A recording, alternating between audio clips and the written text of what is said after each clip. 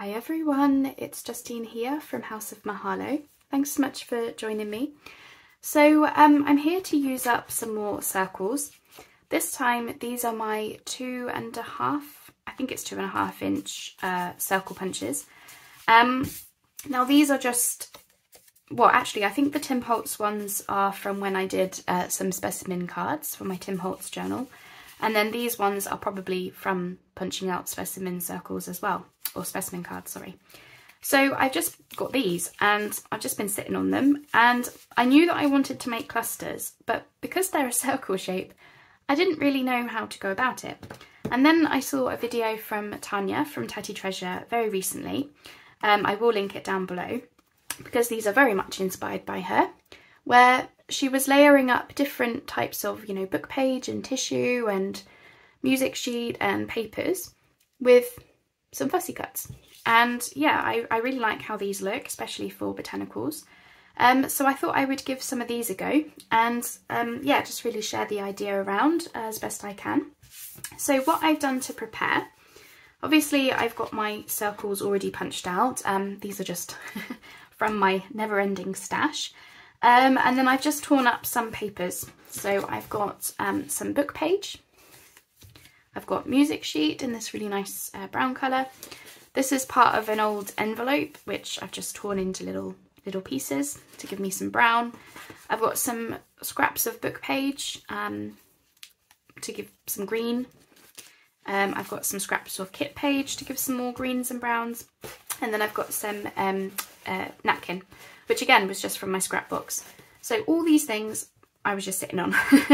So the first process is to start layering your scraps. Now I'm gonna stop the video here, you know, and come back to you because I don't want to bore you to death by showing you the layers. Basically, all I've got is music page, some napkin, some book text as the background, and from there we'll layer up things. So what you see here, I'm just going to use 3 things to make up my background, and I will show you how they look. And then from there we can obviously do the fun part. So I'll be back to you. So I'm on my last background and I just thought I would do this last one on video. As I say, I've shown you all the papers I'm using. So I've just got this nice green book page. And then I've done a couple of bits of this just so they can stick out, you know, take up more of the surface of the whole piece. I kind of forgot about the napkin. Some of them have napkin on, but I think only 3 of them have napkin actually, but that's okay, because yeah, the main thing is, you know, once we add all of the focal points and everything, they're going to look miles better than what they currently do. I just wanted to show you how quickly it is to put your background together. Just fling those papers down once you've decided which papers you want to use. Just fling them down, because this part really does not matter as much as, well, none of it matters, but it doesn't matter as much as, you know, actually filling in the forefront. Sorry, I'm just trying to find where's best to have you. So I'm just gonna bring out a load of things that I've got, so bear with me as I get all of my fussy cuts and labels and different things. I'm just trying to keep them in piles so that I don't, yeah, so that it's a bit easier to find things really if you have everything in piles ready to go. I know you won't be able to see half of these, but some is better than none, eh? Okay. Right, last pile. I'm running out of space. Alright, that one have to go there. Okay, right, I think I'm all set. So I just wanted to show you, you know, I keep things in piles just to make things a bit easier. Right, what are we gonna do? So I've got some Tim Holtz ephemera. I like to use these just because it makes it easy, I suppose. You know, they're ready, cut out, ready to go kind of thing. Part of me is thinking to have that that there. Say part of me, all of me if I'm going to put it down. Oh, I don't know if the red mushrooms are going to go, but maybe the brown ones. I'm just going to essentially just fling some things down and work with that, really. I mean, you know, I don't want these to take a lot of effort, I think is the main thing, is I want them to be quite just do it. And I think sometimes these types of things, clusters, embellishments, all that sort of stuff, layering, all the rest of it, is just a lot easier when you just go for it and you don't get stuck inside your head, like some of us can, I guess, myself included in that. Right, I'm just having a look through my Tim Holtz bits just to see if I've got any other ones. So these are a little bit more grungy than what I normally do, but I'm okay with the occasional grunge. I want to, you know, start getting a little bit more comfortable with it. You know, where appropriate. It's not always for me. Right, so this one is a slightly different coloured background. So I'm thinking I want something bigger. So I'm wondering whether I could use a bird or a pair of birds, just to take your focus really away from this background. But if I do that, I'm going to want them in the middle because they're a little bit big. Fox isn't right.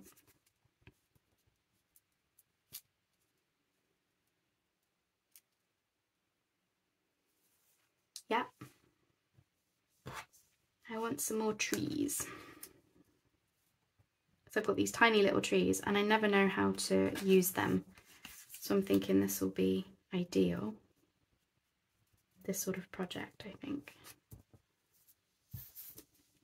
I'm not a fan of that butterfly anyway, so something like that.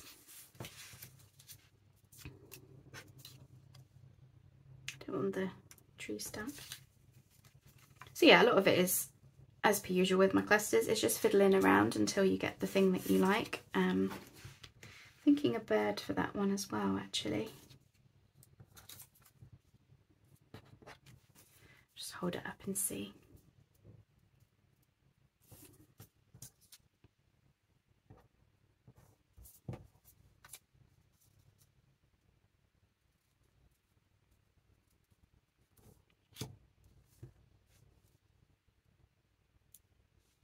Yeah, maybe. Or this one. Oh yeah, I think I prefer them. I think that bee is a little bit small, so I'm going to change my mind. I'm really liking the birds, actually. Like that's a little bit big, that one.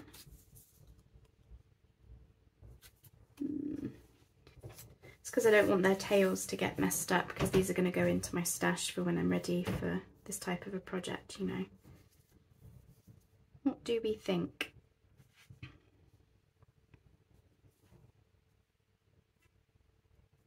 I'm going to switch these around.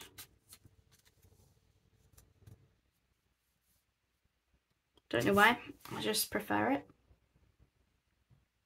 So I'm thinking to just go with those as my focal points. So let's move all my focal points out of the way because I'm done with those. That's it. So that was painless, wasn't it? Right, now we're going to want to have some numbers, words, labels, the usual guff. So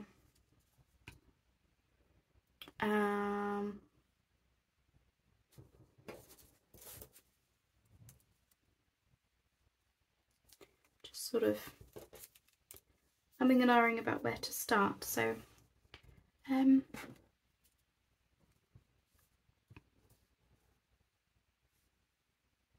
oh, I like that. There you go. Straight away we have one. Just needs inking and gluing, which, I'll definitely do after. So this one I think is going to want something small-ish because those birds are taking up quite a lot of space. So, you know, this kind of thing with the, you can't see those, can you? Little numbery type things. See what I've got. I've got some, oh, I've got some black ones which I've been using. I want to put them, I want to put it up here, but sorry, I'm just going to hold it up. Sometimes it's easier that way.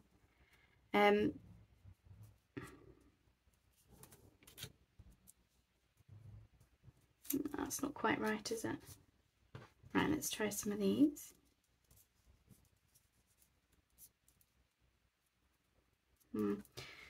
Maybe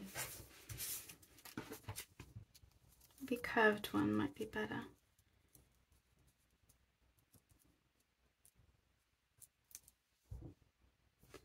I don't hate it, I'm just not in love with it at this point.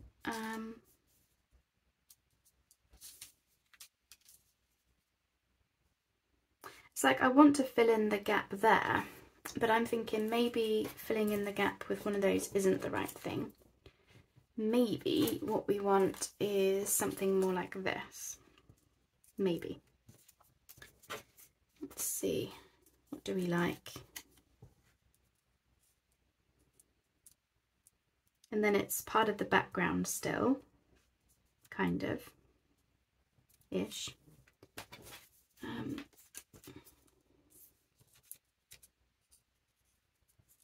I don't know why I just pulled out essentially the same thing, just a different number.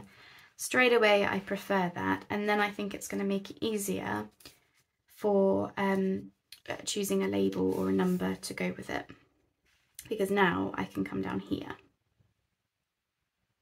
But because we've got the number in the background, I don't want the focus to be on numbers so much. So instead, we're going to want something word-like. Now, I didn't get out a huge amount of words. I didn't think I would use as many.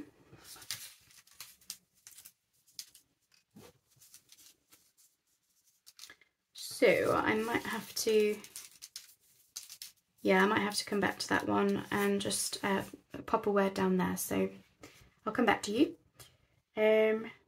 This one is going to want something label-ish, label-like, maybe.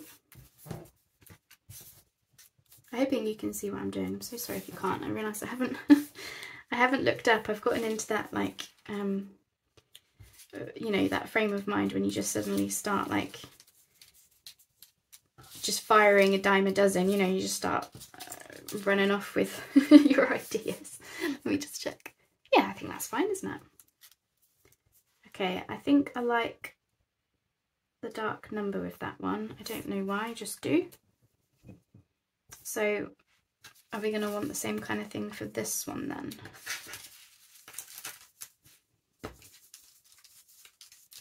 I don't know if I've got any more black ones.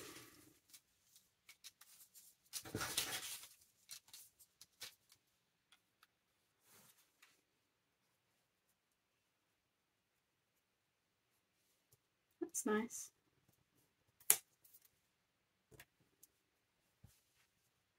Yeah, maybe that. So I'm just going to switch these around so that I don't, well, just so that they're closer to me really, because those ones are all sort of ready-ish, apart from a word for the birds. So, Mr. Butterfly,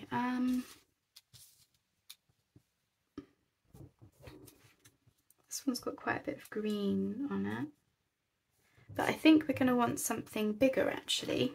I'm thinking, you know, yeah, that'll do. And birdie, I'm thinking word for the bird. Did not mean to rhyme. Yeah, I think I want a word. Basically, yeah, the bird ones I want words for, I think. So yeah, same with that, I'll get a word out. And then what do you want, little succulent? I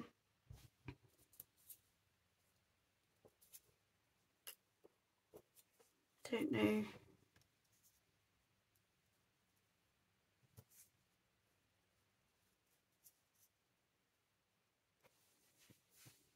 possibly. I want that kind of thing, but bigger. Which makes me think I want, that's fine, so that's a maybe if I can't find something better. I'm gonna want a bigger label. Part of me is wondering whether to use something a bit rounded, but I don't know if I've got any ready to go. Oh no, definitely not round. So look, I suddenly remembered it's a circular cluster. So the roundness, yeah, we don't want round. That doesn't look quite right. Sorry, I'm just having a little peek at these. No, nothing in there.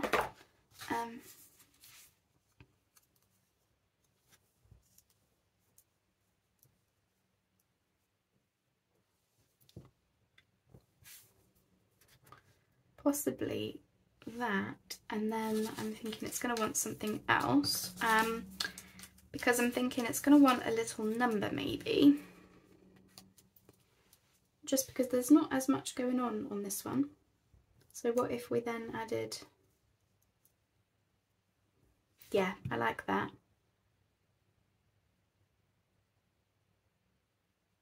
And I'm thinking,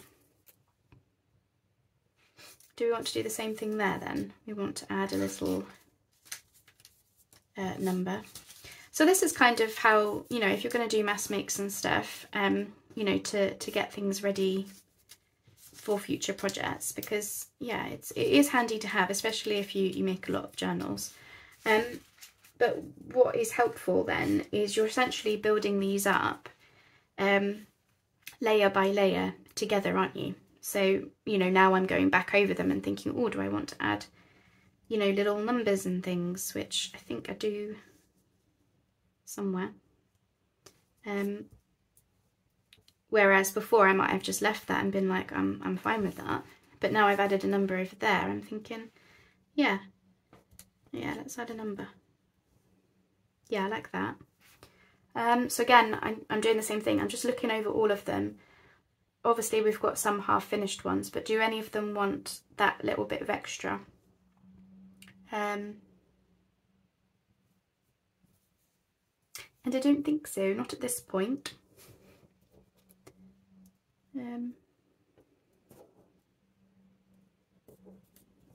Unless I'm just looking at this one. Like we could add something else in the background, just, no, not that. I do feel like this one maybe wants something else. It's already got numbers on it though, which is the, sorry about that, that will be the postman again. So yeah, I'm just starting to put some words in. So I've just popped in wood notes there, and oh, and then this one, I added this little extra piece of Tim Holtz ephemera, just because I felt like it did want something else. So, I want something a little bit bigger for this one. Bigger than the words that I've got. I want something more like this, but I don't have anything that's related to birds. I should look into some, you know, into getting some stuff. So I'm thinking to just go with something like that. So then we just want something for you. So again, I'm just making it up really. But yeah, I'm just getting out things that I think would work, and then it's just a case of playing around until you're happy with what you've got.